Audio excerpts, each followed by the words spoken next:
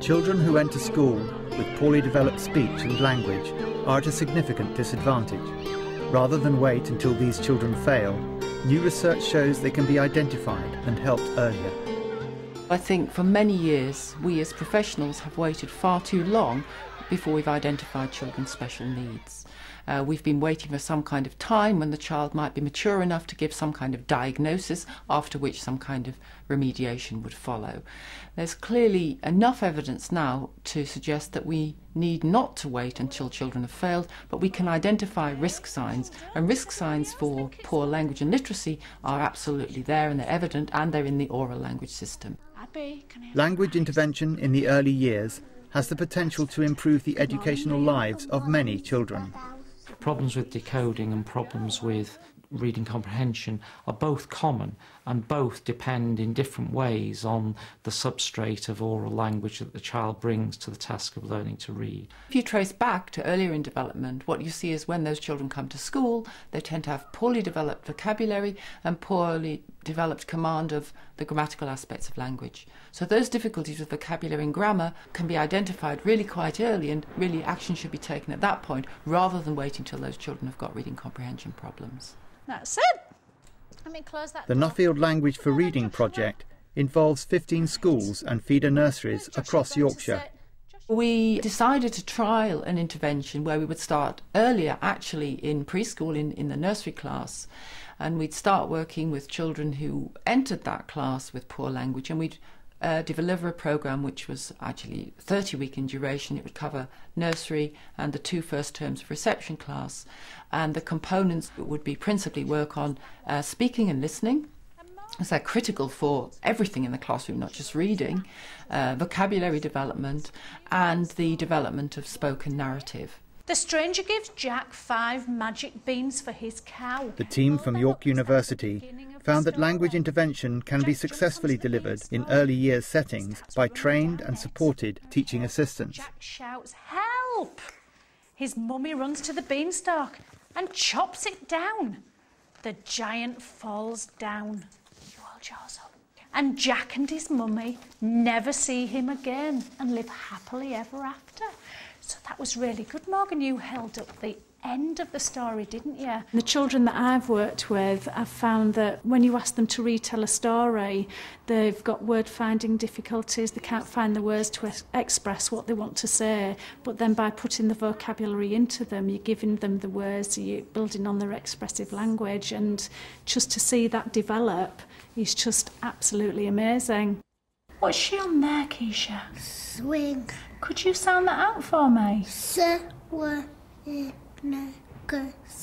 Swing. Swing. Fantastic. Good girl. It is important that the interventions and the teaching practices that go on in school are evidence-based, but clearly it's also vital that they work in the school setting, that they're feasible, that they can be delivered. And I think linking theory and practice very much involves a reciprocal relationship, and I think that's vital. So we can say, this is what we want you to do, and they can say, fine, that won't work. But, you know, if we do it like this, we might be able to get the children engaged. That's essentially what we have to do. You can't do this thing in isolation. And tell me a story about these 3 pictures. Can you tell me what's happening? And while you tell me, I'm going to write it down on here so we remember it for next time. Is that okay? So you tell me your story. He's putting his clothes off. He's getting in the bath. And then what? He got out and got a towel. I've seen progress with the children, real progress, you know, because I've had them from nursery at 3.5, which to start with I was quite sceptical, and I just thought, oh, you know, these children are too young. But then after a few weeks of working with the children, they just loved it. They loved just having that attention. It's built on the social skills. And then I've followed them right through to the end of reception, and now they've gone off into year 1 and with the phonics and the storytelling, and I just feel like I've made quite a difference and quite an impact on their lives, and I feel like I've changed their lives. If there was another the picture there. What do you think he might do next? Go to bed. Go to bed. What, in his towel? His pyjamas. His pyjamas. So in this one, he might be getting into his pyjamas and getting into his nice warm snuggly bed. Yeah? Okay, do you know that was a good story? We have the data that we collected after the 30 weeks of the intervention, and we know that these results are quite encouraging and really exciting for us, because they basically show that the intervention has been successful, quite successful in improving the language skills, the oral language skills of the children. In addition to this, we could also already show some carryover effects for literacy skills, which is actually also quite encouraging. Certainly the size of effects of the intervention that we've so far found are really, in some cases, very large and likely to be of real educational significance. But we need further data to confirm or refute that belief. In reality, that's what many schools need, is something that they can take and say, right, we know that this works, and we want to make it work for us.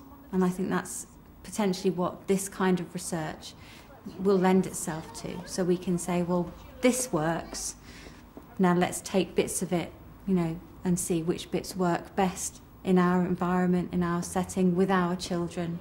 And I think that's what the aim is. Clap.